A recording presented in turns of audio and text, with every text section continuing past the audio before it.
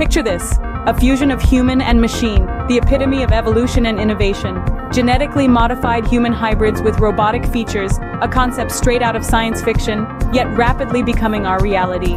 Imagine a world where a human heart is reinforced by titanium, where artificial nerves can transmit signals faster than ever before. Picture a human eye enhanced to see beyond the normal color spectrum, or limbs upgraded for strength and speed beyond natural limits.